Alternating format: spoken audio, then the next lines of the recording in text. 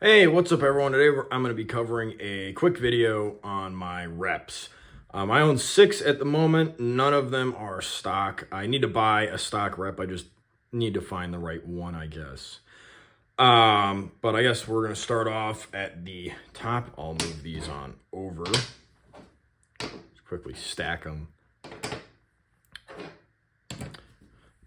Well, not the top, I guess. This here is the cheapest rep I own. I definitely have less than 300 bucks into this one.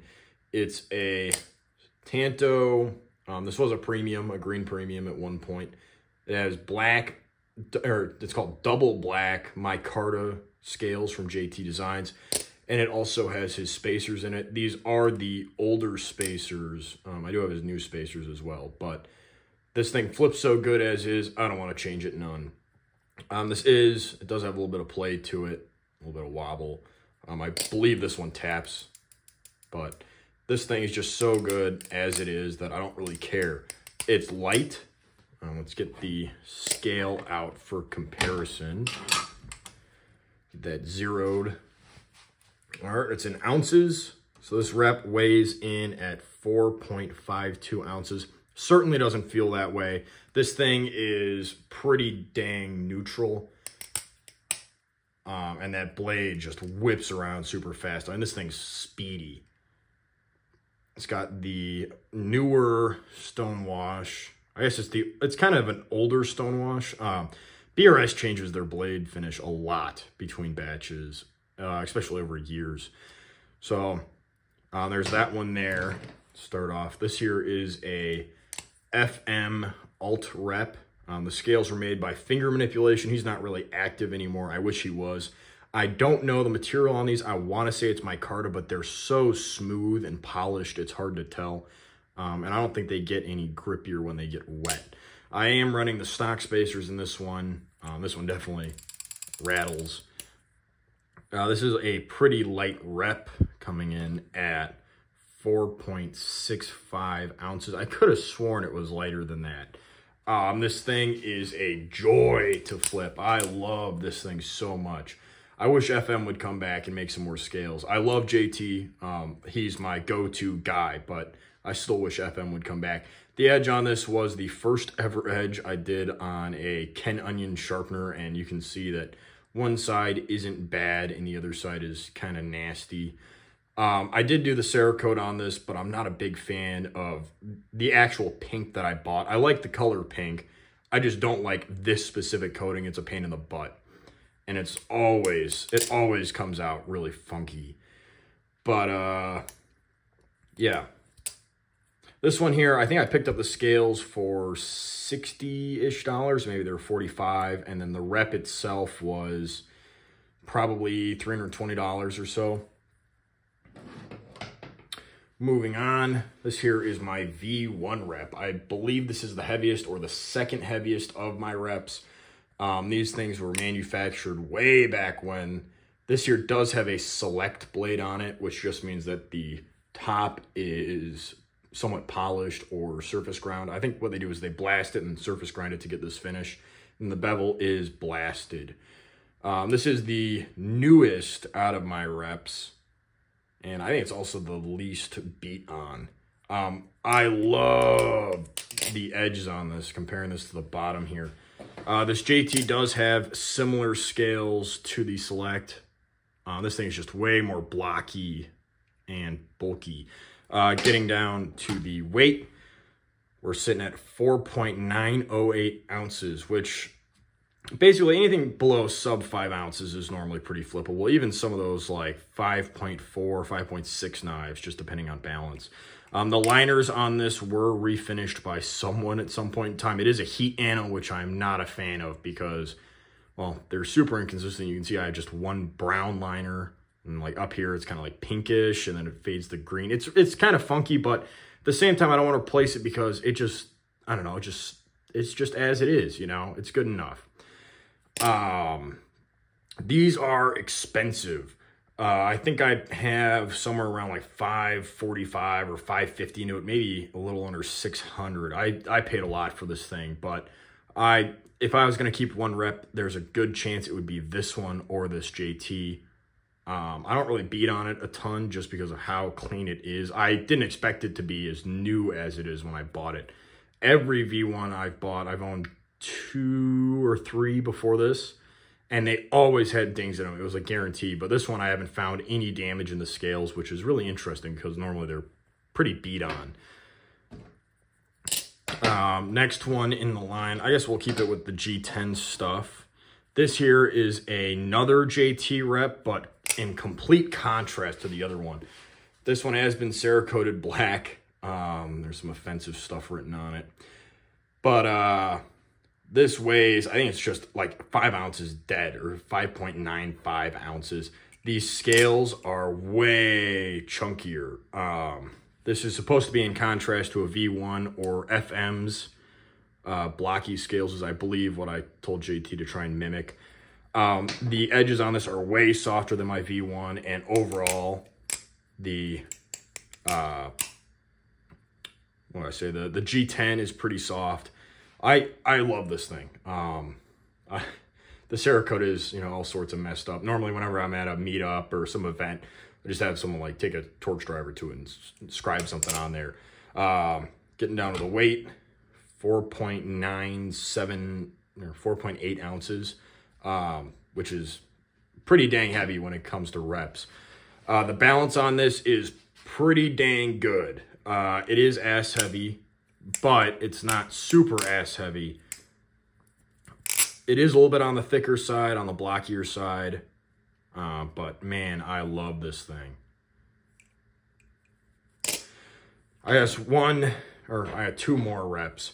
This here is a turbo channel rep. I believe there were 5 of these made. 1 of them was lost in the mail, so there's 4 still in existence, and I own 2 of them. I believe Indiana John owns the other one, and Dirty D owns the 4th. This here, I believe, is my lightest rep, but I also said that about the pink one. Ooh, I got some crud building up on this. Let me wipe that off. But anyway, this here is also a uncrowned alt blade. These are pretty uncommon. There's not a ton of them floating around. I did own a second uncrowned blade for a little bit, and it went onto a squiggle rep. Between the uncrowned and the crowned blades, when it comes to alt blades, it really doesn't matter a ton.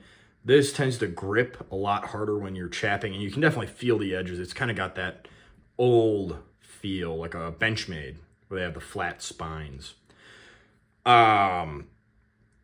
What else to note about this? This here is my beater of the turbos. That being said, I don't really beat on it a ton. The tolerances on it are pretty tight. I guess some other tolerances. This here has a tiny bit of tap, but it's really just the blade alignment that's kind of messed up, and this one here shouldn't. This thing's my tightest rep.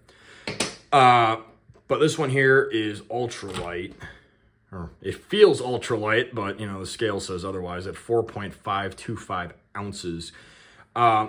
This here is probably my favorite turbo rep between the two. The balance on it is amazing. It's bouncy. It sounds good.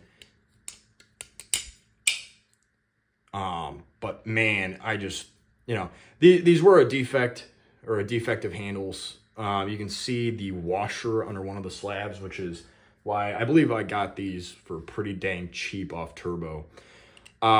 He made amazing work on them. I really love his handles and stuff. I like how all of his handles are different, no matter what you get. Moving on to the other final turbo rep and my final rep of my collection. This here is my channel turbo rep. This thing is perfect. I don't know what Turbo was smoking when he made these, but man, there is not a single issue on the channel spacers, and it's just clean. This one also, this one's a Tanto blade instead of that alt. This one weighs a little bit more than that alt does, coming in at 4.771 ounces. This one sounds good as well.